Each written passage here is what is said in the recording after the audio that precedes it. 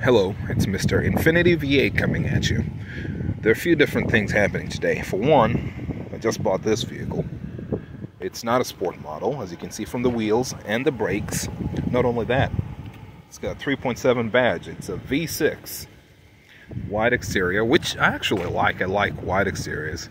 It's got a very light interior, which is tan or wheat, depending on how you look at it. And goes without saying, it's not a sport model, as I said that, right?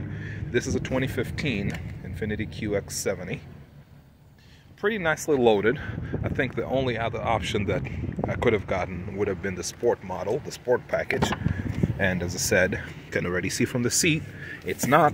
But otherwise, it's got pretty much everything else you'd need. So, since it's a new chapter, one of the first things I'd like to do is come here to the trip reset buttons. Trip A, 0. Well, okay, I already zeroed that earlier, actually. I do it so intuitively. Trip B, I don't really trip over that because I use this one for gas fuel economy, so it's going to be reset so many different times. But at 112008, pretty young for a Nissan V6, as long as it's been treated well. So 2015, as I mentioned, that's the mileage. I am the third owner at this point, and it's mostly okay. I'll turn this off. There you go. I was trying to turn that off. Dashboard is nice, not cracked, so knock on wood, the things stay the same. As I said, this is fully loaded, got pretty much everything you could get except for the sport package for the year. So you see all these buttons all taken up. All these spots here taken up as well. I think one of my coolest features is going to be that. Yeah, remote trunk. And you can see it flashes when that's going on. Shut so violently though. Yeah, and I look forward to reviewing this vehicle in the near future. I just was very excited to do this, and I wanted to showcase this. One thing I like about the newer models is that it's still a touchscreen, by the way, but you have like 3 different modes for the camera. Right, so you've got, this is a standard, this one right here is a standard rear view. You can change the view on that side to check for carbs, right? See the wheel? And then this one here, ultra wide for the back, and you can see it here. Then this is a standard one, as I said. I think it's pretty cool in case you turned your steering wheel and did not know where home was. You do have guidelines over here. But then you have wheels as well to show you where things are. I like it. Pretty cool. As I said, I look forward to playing with this. Well, it's still... Okay, there you go. It will... And it holds for a little while. I think that's the other thing I liked about it, is that whenever you change, your gears, shift position, it holds for a little while before going away. And it helps you as you ease out of tight spots. So pretty cool. I like that. I can turn it off though. There you go. Fully gone. And it's been a while since I saw an FX with cup holders. These ones usually go missing almost immediately. I really don't know what happens. But yeah, we got one. There you go. I would love to like 3D print some cup holders, something like that. I don't know what material it would be made of.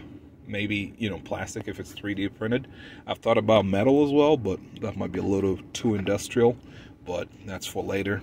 For now, I'm just excited working everything here. Cool, heated and cool seats. As I said, this is fully loaded. The most loaded you can get at QX70, apart from the sport model. And not everybody likes the sport model, so yeah, something a little different over here. I think one of the other features I really like is we do have Bluetooth.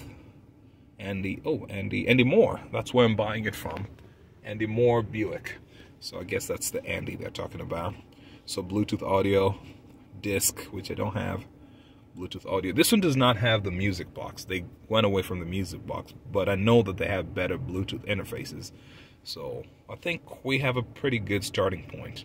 The other thing I usually do is go into navigation, delete the, should be able to go back to, okay, destination, previous destinations. I'll pan the phone away just to see. Yeah, see, there are a lot of different addresses over there. That's one thing I usually do whenever I'm getting rid of a vehicle, is make sure that you delete all those things. So for now, I'm going to hook up my phone to this so that I can have Bluetooth music for my trip back home and get to stepping. Enjoy the Bose sound system. Bose everywhere, including the, this one is what, 11 speakers, I believe, including the subwoofer in the trunk. And can you guys tell I'm excited about this vehicle? I am.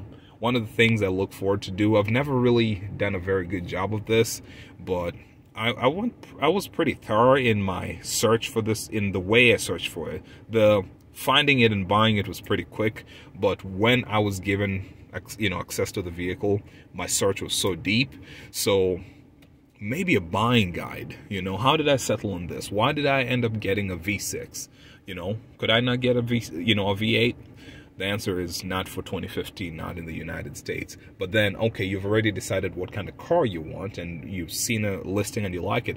How do you look at that vehicle and qualify that vehicle that, yes, that is good enough for me to drive? You know, so those are things I intend to cover pretty soon. That is my hope, okay? I think for now we're going to have to let it be and catch you guys on the flip side.